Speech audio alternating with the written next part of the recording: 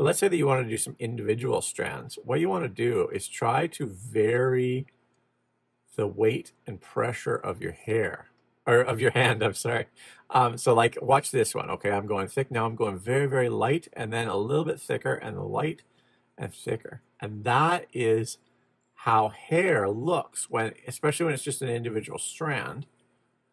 Okay, when the light hits it. Now, those look kind of crude just because we haven't rendered the whole face, but I kind of wanted to show you that. Just a little aside, it's just one of those little tips that may help you going forward.